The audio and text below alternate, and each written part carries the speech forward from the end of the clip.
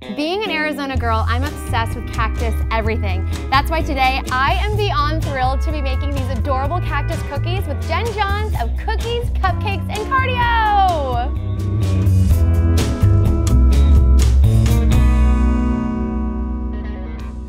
Jenn, I am so excited you're here. I'm so excited to be here. Are you kidding? Can I just fangirl for a minute? This woman has 1.5 million subscribers, and she is a woman after my own heart. I just love everything you've created, from the leopard Lisa Frank cake to Fruity Pebbles ice cream cones and the Oreo mug cakes. I mean, we have so much in common. We do. We're gonna be like totally BFFs. Besties. All right, so I know that we're having this awesome cookie party today. Yay. And we're making sombrero cookies on your channel. Yep. But since I'm an Arizona girl, I would love your help with making cactus cookies. You need to make a saguaro. Those are the arms of the saguaro. You ready? Ready. Let's get started. So we're going to take a sugar cookie mix, and we've got half a cup of butter. Okay. And an egg. I'll go ahead and crack that for us.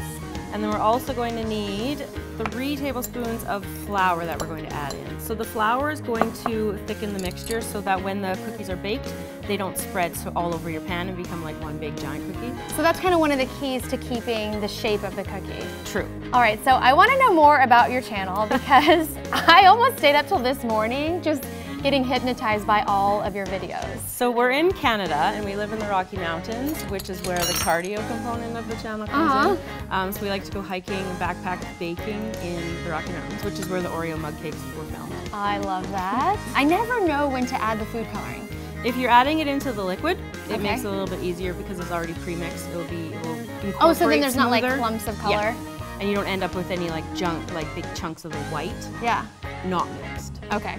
So Jenn, what was the inspiration behind your channel? We were running a home-based bakery, and my husband got a new video camera, and he thought, hey, you're making this stuff, let me film you making it. And he put it on this thing called YouTube at the time when I didn't know what it was, and ta-da, here we are. And here we are. All right, well, this looks like it's coming together. Okay, so we can go ahead and roll it out? Yeah, definitely. It came together really nice. I love that hack with using that cookie mix. It's a good cheat. I wouldn't do that if I was gonna serve it to the queen, but bake sales or something like that, it's totally perfect for that kind of a cheat. Now, how thick do we want to roll this out to, Jenn? About a little bit more, I would think. Probably like 1/4 of an inch. All right. Well, I just love this little cactus cookie cutter. It's adorable. All right, well, I'll start cutting them out. So we're going to take them and carefully remove them. You've got lots of flour underneath, so that's going to be really helpful. Yeah, you don't want to break an arm. Yeah. A cactus arm. Is that what they're called? Yeah. Really? Okay. Yeah. We don't have a lot of cacti in Canada. So Brandy, now we're going to put these into the fridge or the freezer. If you've got extra time, you can pop them into the fridge, let them sit for about half an hour in the freezer for like 10 to 12 minutes. Great. Freeze them nice and solid so they don't spread when you're baking. Awesome, and then after that, we'll bake them in a preheated oven at 350 degrees for 12 to 15 minutes or until they just start to set up. It's really important that you let them cool completely. Right. Or your icing will just all over the place. We don't want that. So we're going to take like a thicker icing here, and we're just going to outline around the outside of the cactus. And then I'm just going to, the flooding consistency is a little bit thinner. And so I'm just going to kind of fill in this gap here. And then you can take like a toothpick or like a scribe tool in order to match everything right up to the outside. Got it. So we lined it, now we're filling it, and then we can just kind of use a little knife to make it smooth. And these will take, like your royal icing will take a little while to dry, so you want to leave it for like an hour or 2. Oh, wow. Man, I don't like waiting. If you don't want to have your icing below, like suck up your icing on top. And I'm going to add like some definition. What do you call that part of it? Making kind of 3D. Oh, yeah. Okay, so we want to kind of add the spines to the cacti. The spines. Or like the ridges. I mean, it gives it a little personality. Yeah, exactly. So I'm just going to start at the top and have a steady squeeze and bring it all the way down. Wow. And then kind of touch it. And if you just let it like kind of hang here, so it's like I'm not going right on top of the cookie itself. I'm just kind of laying it down. Yeah. Coaxing the icing where I want it to go. So if you want to sprinkle, I'll hold the cookie. Okay. Because we want to do this step before the icing dries. Oh yeah. Just so that it catches the sprinkles there. Oh my gosh, I love that. And I love that we used green cookie dough, green frosting, green sanding sugar, and it's just adding a lot of depth to the cookie. Yeah, totally. And then we want to have some come up the side as well here.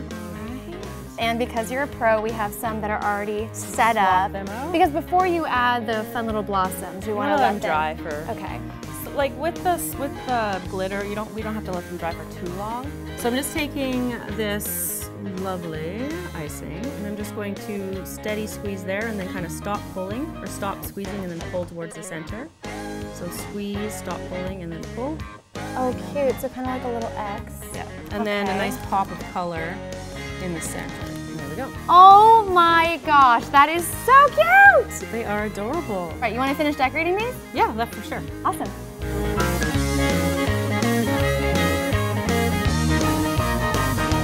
Oh my goodness, Jen, these cactus cookies look amazing. They do. We did a really good job.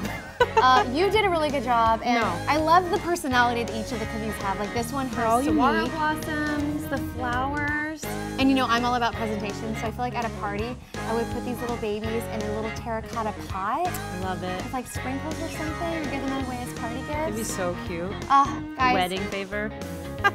That is such a good idea. Oh, I know you guys are gonna love this video, and I wanna see your photos, post them on Instagram, tag me, tag Jen, and head over to her channel, Cookies, Cupcakes, and Cardio, so you can see, oh my God, these sombrero cookies, and plus there's a surprise inside. They're actually piñata cookies. Jen, thank you so much for being here. Thank you for having me. Yes. It's been lovely. And I love how we pretty much have everything you need for a little fiesta. Don't forget to like this video, leave us a comment below, and we'll see you next time. Bye. Olé!